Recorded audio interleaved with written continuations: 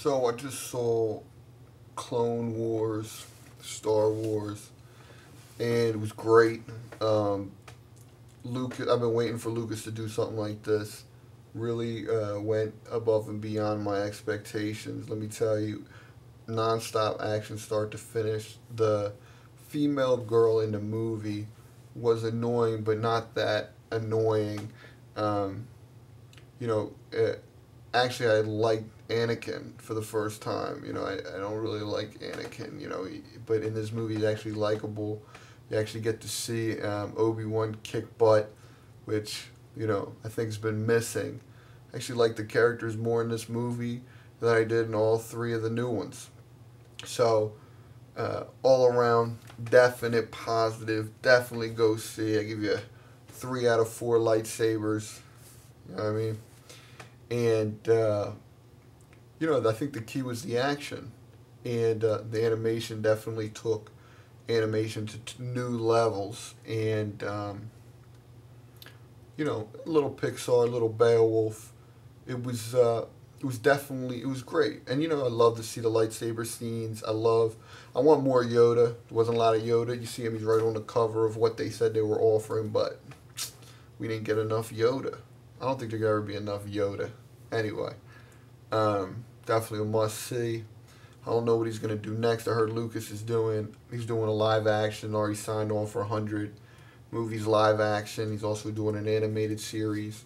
I think the animated series is gonna star the female lead in this, and also the female bad guy. There's a female bad guy in this, and I don't want to give anything away, but I just, if anything, the story was a little too simple, but the action really carried it. It was started and finished before you know it, and I just started to like the characters. I thought there's a relationship that develops between Anakin and the chick, and I think they were trying to recapture that Han Solo, Princess Leia thing, and in sort of in a way, you get what I'm saying?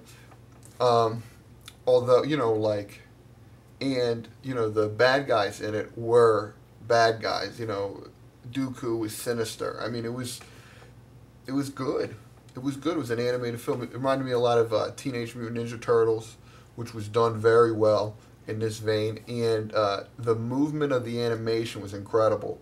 So definitely Lucas takes a really a great strides in here, and let's see what else do I want to say about it. I do want to say I like Princess Amidala more. You know what I mean? Yeah, I mean, she was great in it too. But I got to see this early screening, and I think it's gonna be. I'm gonna look at how I can see more of these and keep posting. So you guys should check me out definitely.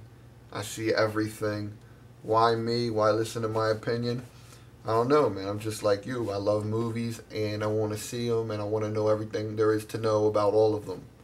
I think one of my projects is going to be I'm going to investigate the other critics and see who you guys are listening to, see what kind of background they have, see what they know, because I really don't think they know all that much.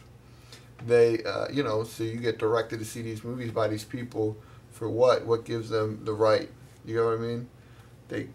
Most of them probably literature majors or movie majors in college, but what do they really know about enjoying a movie? You know what I mean? I read this one article where they said that Casablanca missed the point, it missed the mark, and Brando's makeup was horrible in Godfather. Anyway, so why listen to me? Because I'm for the people, I'm by the people, and I'm gonna give it to you authentic and real. Whatever I feel, I'm gonna tell you. Um, so I am a little biased towards Star Wars because, of course, I love the entire series. I actually think this is an improvement on all the trilogies. If they would have made this movie live action, would have been a hit. There's tons of people dying. I mean, it's what it is. I mean, it's what it should have been. So look forward to seeing the upcoming projects here. This weekend we're going to look at Tropic Thunder. Ben Stiller movie. Heard it's great. The trailers look funny, and I'm also going to I'm gonna look and see. I just saw Pineapple Express, hysterical. stoner movie, but very much in the Cheech and Chong vein and very much a success. I think it may have went a touch too long, and I know that's like saying something horrible, but that's like the biggest criticism on it for me.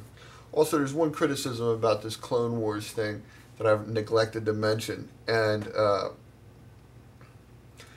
they do this thing where they don't explain reality. Like, stuff just happens. And I know it's science fiction and I know it's fantasy, but you gotta, like, lead me somewhere. You know what I mean? Like, I think Batman The Dark Knight worked very well because of the reality inside of the unreality.